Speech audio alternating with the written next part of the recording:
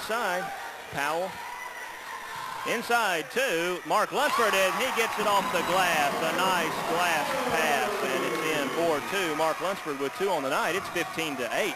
Back to a 7-point lead for the Mobile College Rams.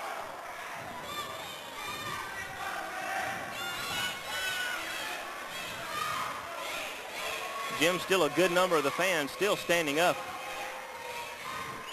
Well, they are. They're into every shot and every dribble that's taken tonight. The Priest puts up a shot. It doesn't go, but the rebound is gotten back by number 44. Sam Coates. Sam Coates, as he's into the game, he gets his first points of the night. It's 15-10, and Mobile College brings it back this way. The ball slapped away by the Badgers. Out of bounds, and it's going to belong to the Mobile College Rams. I believe a change by the official. I think the official knew what color he wanted to call. He just didn't know which direction they were going temporarily.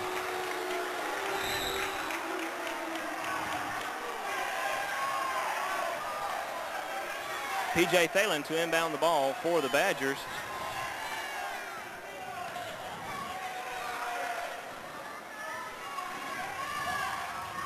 From 3, it's put up, it doesn't go, and the rebound cleared out easily by number 42, Lance Washington from Mobile College, taking it quickly down court. It's out of bounds off the Badgers, and it belongs to the Mobile College Rams. Well, we had an opportunity there for a good, quick, fast break basket. Just couldn't get the shot off. We made a good pass down court. Kyle Cox all alone from 3, and it's good. Kyle Cox was left all alone outside the three-point line. That's the worst thing you can do to Kyle Cox, is he'll put up a 3 every time. Marcus Watson is going to be called on the reach-in. That'll be his first of the night. Kyle Cox was licking his lips, Jim. He sure was. He had it wide open. Good drive, good penetration. Made that kick out good. Made the shot pretty easy. 18-10, Mobile College up by 8. 11 minutes and 34 seconds to go in the first half. The Badgers with the ball. That was Mobile College's first three-point basket, and it was the first three-pointer of the night for either team.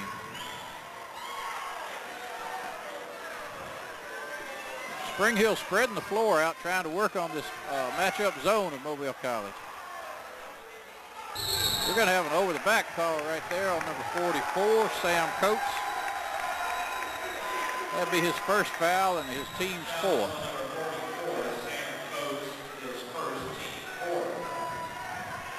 Number 30, Dennis Powell, had position under the basket. That's all Coates could do was go over his back if he wanted to get the rebound, and was called with the foul.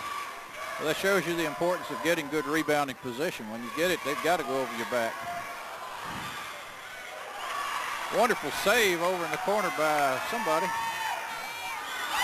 The basket goes for number 33, Mark Lunsford. He has 4 in the game, and Coach Carl Nash has seen enough. It's 20-10, Mobile College on top. 10 minutes and 48 seconds to go in the first half, and Nash has got to stop this game because the momentum belongs to the Mobile College Rams.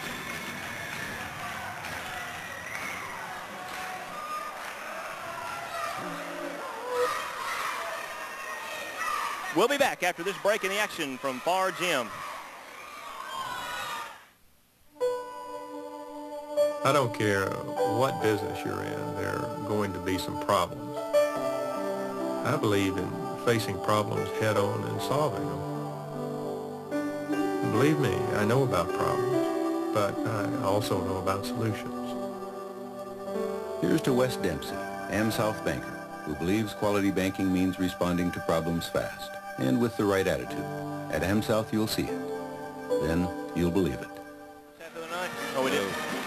We're back at the close of the timeout. 10 minutes and 48 seconds left to go in the first half. The score is Mobile College 20 and Spring Hill College Badgers 10, as Coach Nash is going over game plan with his Badgers. P.J. Thalen beginning to look a little to me. Jim, I think he's played every second of this game thus far tonight, and it's been a tough-fought game. He has, but he's in good shape. He'll make it. The Badgers with the ball on the inbound.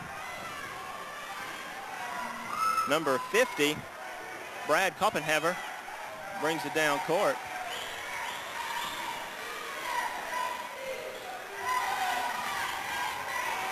from three. It's good for number 14, Doug Lehman. His first points of the night, and it's 2013. They knock a quick 3 points off that lead by Mobile College. It's back to a 7-point lead for the Rams. Well, they've been spreading the floor, and they're able to get those shots. If they start hitting those, then we're going to have to do something to adjust, and I'm sure we'll come out of it. A poor shot by Lance Washington, number 42, and the rebound is cleared out by the Badgers.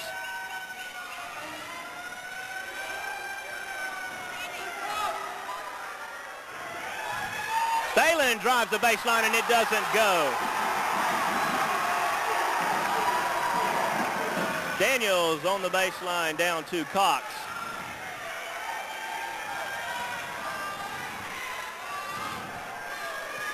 He takes it down. He's going all the way to the baseline. He puts up the two, and it goes for Kenneth Daniels. His first points of the night. It's 22-13. 9 minutes and 25 seconds to go in the first half. I really don't see how Daniels got that ball off underneath. Thalen was right on top of him. They're going to call that foul on Daniels going over the back of Coates, I believe, number 44. It's very difficult to get a rebound like that where there's any contact at all without being called for the foul. We've got a couple substitutions into the game for Spring Hill. Number 11, Mark Flint, and number 31, Mark Allen, returning to the game. And also for Mobile College, number 34, Ramon Jones back in. A little pushing going on under the basket between Allen and Mark Lunsford. And Brad Baird's going to come in. I think Big Brad will take charge under that basket. Mark might have to get a truck to push Brad around. On the baseline, the Badgers have the ball. Thalen from three on the baseline. It rims out, and the rebound comes away. Well, it came away to Mobile College, but they missed it all the way. The ball up by Thalen, and it's good for two. It's his first points of the night, believe it or not. And it's 22-15, a 7-point lead for the Rams inside of 9 minutes to go in the first half. Ramey and Robinson with the ball. Back down the baseline is David Ramey. Ramey puts up a fall-away jumper. Had it partially blocked. And Mark Allen takes it coast to coast and jams it home. Timeout called by Coach Bill Eller. 22-17. Mobile College still on top by 5. 8 minutes and 33 seconds to go in the game. And Mobile College calls timeout before things get out of hand. Well, we had about a 10-point lead at one time, 20-10.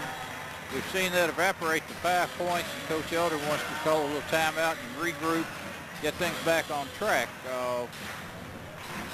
We just got a couple bad breaks. It got a long rebound. It looked like it was going to be ours, and it went the wrong way, and we lost the basket on that. So I don't think we've done anything really bad here in the last couple minutes. I think we just had a couple breaks go against us.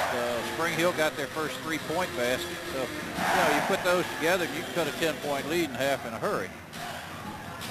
8 minutes and 33 seconds to go in the first half. The score is 22-17, Mobile College on top.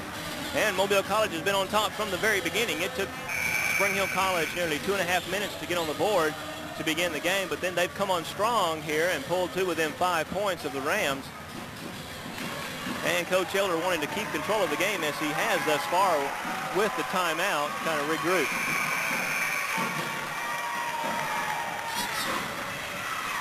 Mobile College will own the ball on the inbound.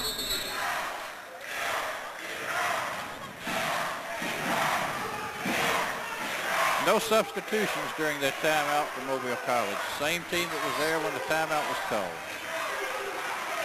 Daniels with the ball, comes with it down court inside to Brad Baird, number 54. He puts it on the floor and puts up the two. It does not fall. There is no foul call, and it comes back this way for the Badgers.